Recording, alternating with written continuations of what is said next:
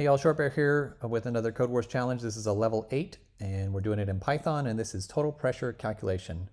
So this one looks pretty tricky.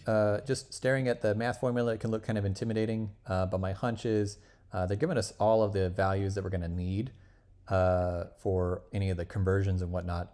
And so I think the way we can do this is just follow the formula as much as possible. And I imagine a lot of these are going to be parameters that we pass into it. So without kind of diving into the formula too much, let's just go ahead and see what we're given here. All right, sure enough, molar mass 1, molar mass 2, given mass, volume, and temperature. So basically everything we need here to get this to work. So we have pressure total. So I think the given mass is the lowercase m's here. And let's see if that's specified anywhere. I think kind of right here, their mass is present. So kind of probably the same thing here. Okay, so it looks like we need to add given mass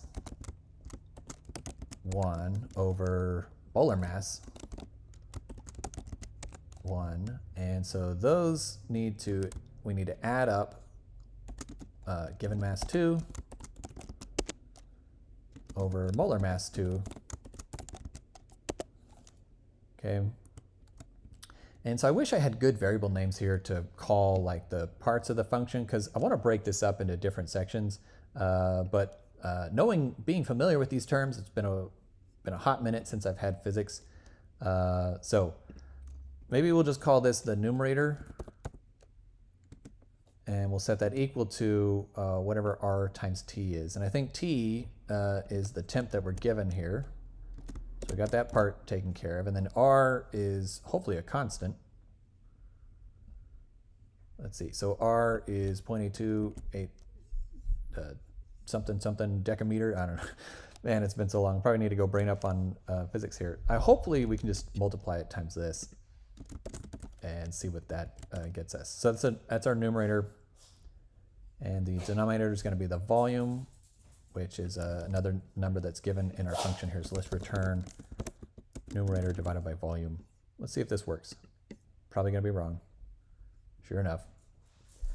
Okay, should be close to 11.05, should be close to 7.14. So yeah, it looks like I'm off by a good bit on these values.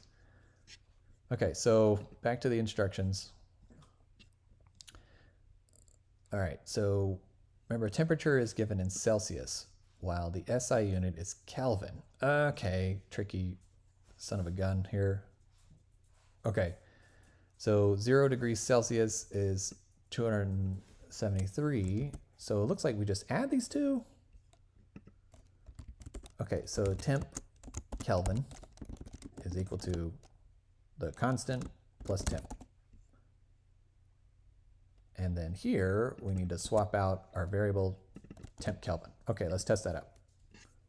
All right, that looks good. Let's try another full submission here, and got another one done. Great job.